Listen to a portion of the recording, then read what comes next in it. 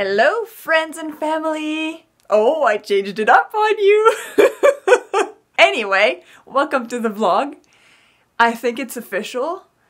It is time that I start wearing my long johns on a regular basis, not just at night. It is getting cold, and my body is feeling it.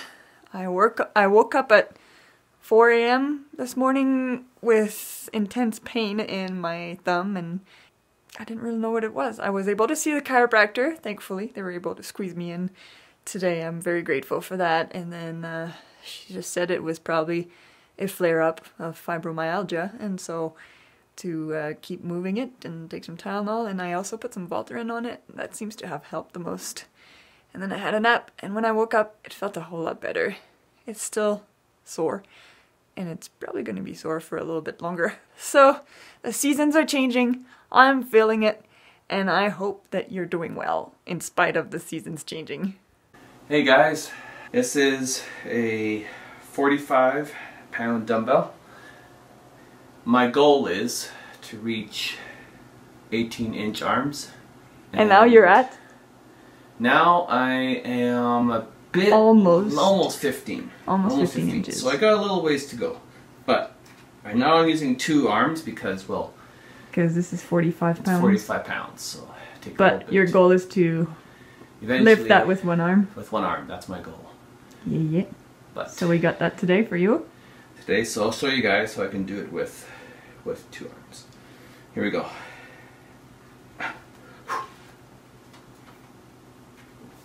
You should keep it closer to your body so you don't hurt your back.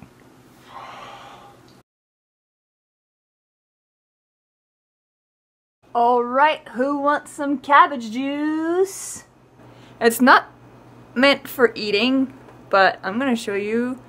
I'm going to be testing the pH of the batch of soap that I made 5 days ago. And I'm using cabbage juice to do this. Alright, moment of truth. Got my soap here. Okay, you're going to be rolling for a while. You can stop. Ellipses. We got the cabbage juice, and we're gonna just put 1 drop.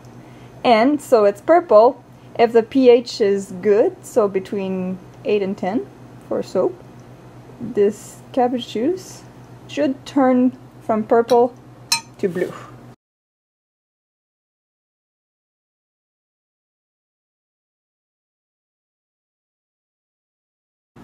Alright, I think now you can see it more appropriately. It's blue. Yeah, see on the paper towel you can see that it turned blue. Hey guys! Hello! We're gonna do our last visual awareness or visual impairment awareness month challenge today, since it's the end of the month.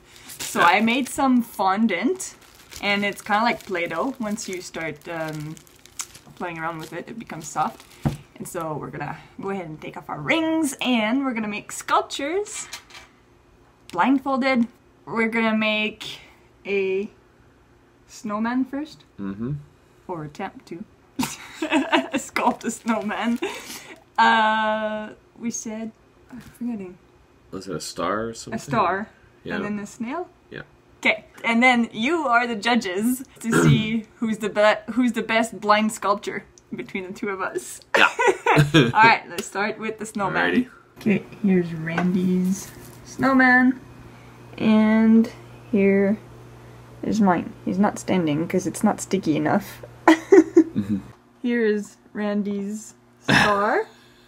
And here's my star. Okay, here is Randy's snail. It looks a little bit like a hippopotamus to me. Okay, and here's mine. It's falling apart. It was really standing when we opened our eyes. It was like this. Alright, so we are not going to eat that fondant. No. It's a little bit hard and messy. Yeah. It's not the best batch I've made. And so you guys are the judges. Let us know in the comments who do you think did the best on each item. So on the snowman, the star, and on the snail. So we'll see you guys next week. And until then, remember to laugh hard and to love much. We